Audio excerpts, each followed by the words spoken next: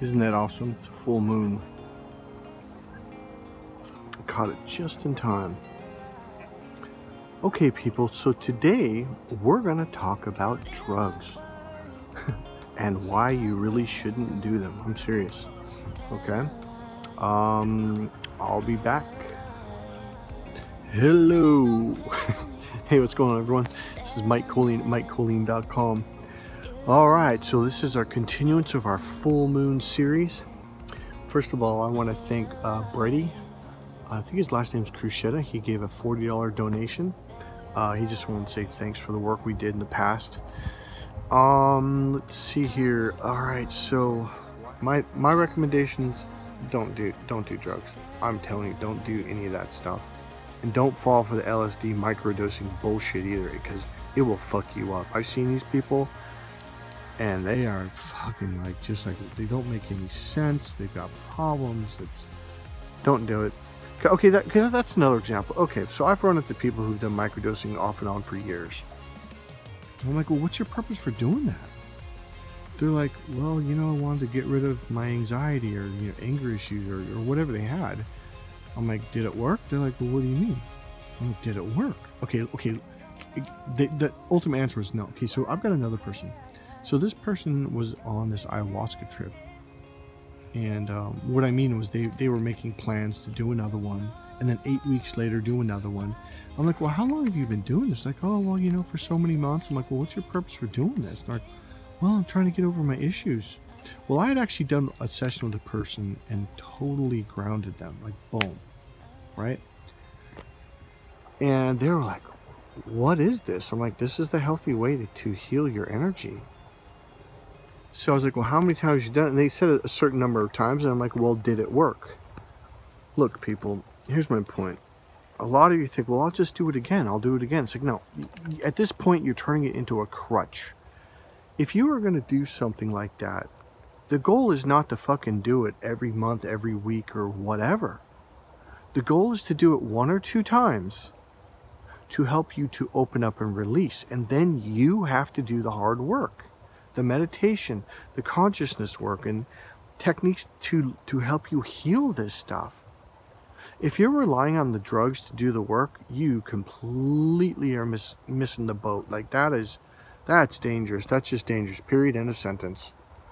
So that's what I'm trying to say. Like, that's, like, me personally, I'll never touch any of this stuff again. Ever. Now, the thing is, I didn't have a bad trip. I actually learned a couple things.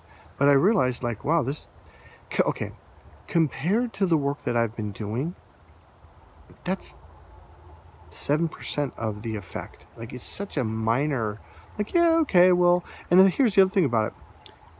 When you do it naturally, you have clarity.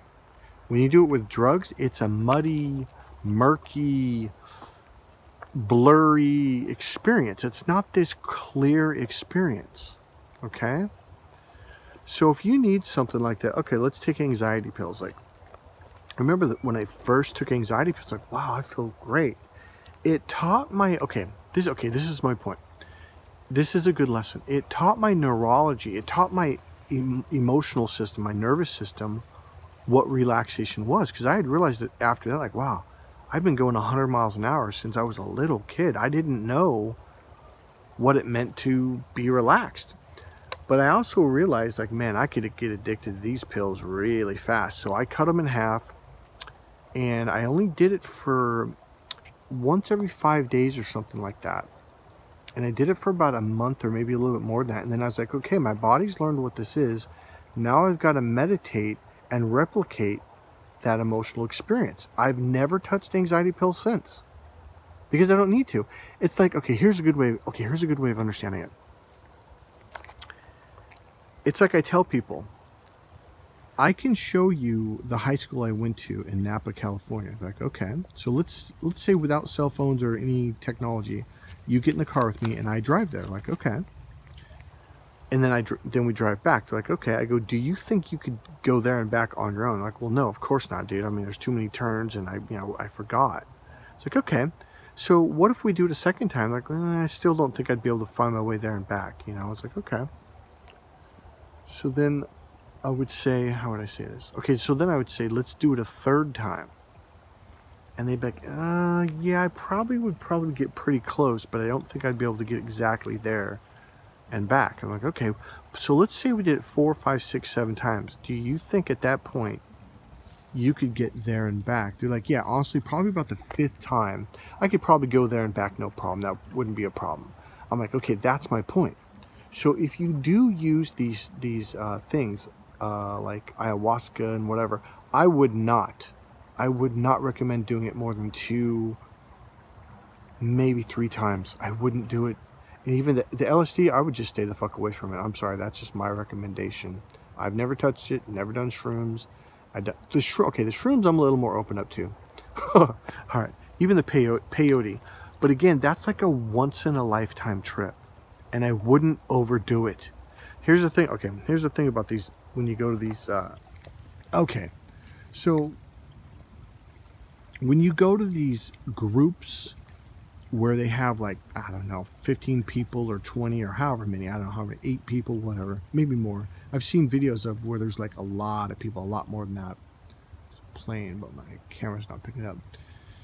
So when you go to these groups, you're putting yourself in danger. Here's why. Because their energies, their entities are being released. And guess what? They're going to go into you. So let's talk. Okay, I can pull up 100 movies, maybe not off the top of my head. I can pull up a lot of different examples from history, from the Bible, from everything. Okay, let's take the Bible. Remember when Jesus, when those spirits, those demons were inside those people, and Jesus comes along and he's going to cast them out, and they go, no, no, no, Jesus, please, please, please. Because if you do, we'll surely die and be dead forever, because they don't get to go anywhere. Once they're dead, and they know it. So Jesus was basically like, well, where do you want to go? And they're like, well, throw us into those pigs or those swine. So Jesus pulled the spirits out and threw them in the swine. And then the pigs or swine, they ran off the cliff and they fell off and smashed on the rocks below and died. All right, so here's the point. In that story, it says demons can come out of people, but then they have to look and go into another person or live being in order to exist. This is why I do not recommend. Don't do it. Don't go to those fucking groups. Some of those people have some serious fucking entity problems. Stay away. That is fucking dangerous. All right? And here you are doing ayahuasca on top of it, and so are they, and it's opening them up, it's opening you up. Well, you're just a brand new container for that spirit to go into. Don't do it. All right? If you're going to do something like that, I would do it on your own, alone, or with one person that you know is healthy and they're close to God. Okay? All right. God bless you guys. Good luck. Again, meditate. That is your freaking answer, and do energy healing. God bless you.